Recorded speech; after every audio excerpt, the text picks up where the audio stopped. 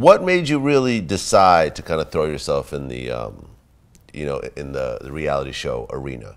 You, unlike a lot of other people on the show, you grew up sort of in the public eye already, and you saw the negative things associated with that as well. This is not something that I necessarily wanted. I did it for Cisco, we were dating and they were interested in him, and he's like, please babe, do this for me, like, just, please. I'm like, okay, fine, I'll do it.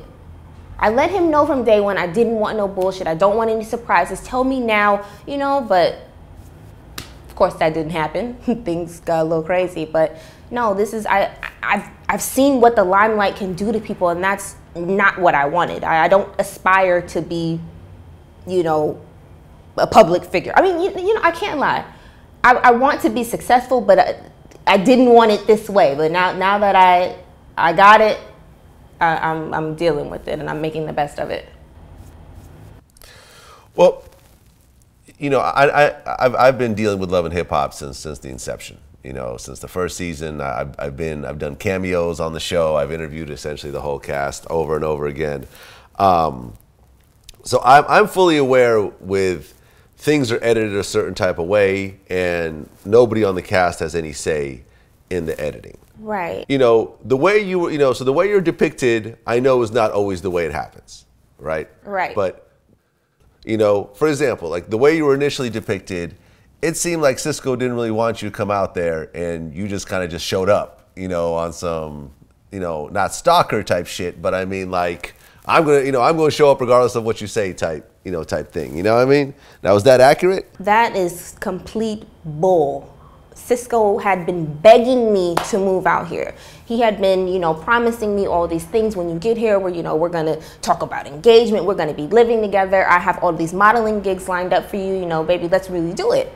And so I did. But then when you get in front of a camera, you want to say I popped up on you, which is totally unfair. It makes me look even more crazy. Like, I already have a crazy rep on the show, but then you do that to me, like you're supposed to be down for me and you make me look crazy? Nah, that's definitely some bullshit, because he knows that we agreed that I would come here. Once you got out there, well, even before you got out there, your mom was telling you not to go. Right. She saw straight through Cisco from day one. She was like, he seems like the player type. He seems like he has another life. Just, you should stay here. You can get your modeling going here. You have enough going for yourself in LA. Just stay. Like, please don't push yourself through all this drama. And I was like, no, I'm going to follow my heart. Like, this man, really wants things to work between us. So, I'm going to leave and, see what happens.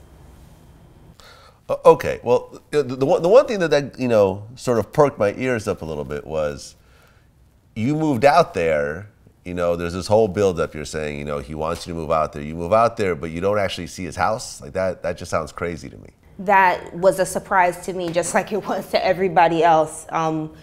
When I landed before me even coming to New York, he said we were going to be living together. I was going to be staying with him. Then when I get to New York, the story changes. Oh, I'm not ready for this right now. I'm going to get a new house, a bigger spot, and then, we could talk about you moving in. Like, shit just changed once I got here and I started to see who this man really was.